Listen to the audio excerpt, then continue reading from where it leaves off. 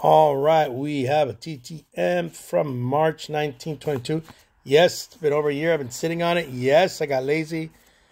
I do apologize. I should have done a lot of this already.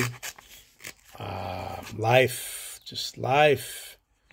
As a teacher, you know, stuff gets busy and no excuses. I should have done it. I'd have done. All right, see what we got. So I did send some out to Mr. Cory Synder. I think I tried to hit all Dodgers on this one. So there we go. Look at that, Cory Synder. Now the back of the card is kind of what you would get with a Fairfield. Sometimes they'd get the bricked. But the card in the front looks sweet. And that's where Mr. Synder signed it. There you go. Eat your hearts out. Look at that. Number 28. All right, there goes one. What else we got? Got another Dodger card. This is a Fleer 94. Did it in blue. It matches the Dodgers, but it's still awesome. I remember him as an Indian, Cleveland Indian. Way back in the dirt. So I think the theme was Dodgers on this one, if I'm not mistaken. I was just going for Dodgers. This is an Upper Deck 94. Yep, 94. A little bleed I can see on the card. Just a tad, so small. But there he is. He's talking to a Cardinal. Is that Mike Bettis or...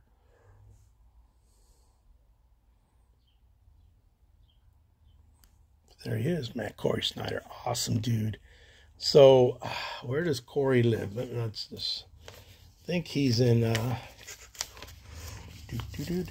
Oh, well, he's in Utah. That's all I can tell you. Because it looks like the tape I put jacked up the card. And there he is with Jody Reed going after a ball. And there he signed above his signature. I don't know if I guess he tried to emulate it. Show you the back of the cards. There he is signing an autograph with a Bic. This is the days before Sharpies, man. Days before the Sharpies.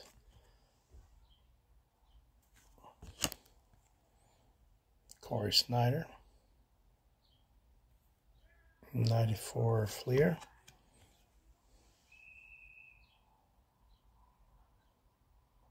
He was born in Inglewood, California. I never knew that. My wife was born in Action Torrance. I was born in Granada Hills, California. This is the one that was bricked, like I said. But you know what? The front of it is what's awesome about it.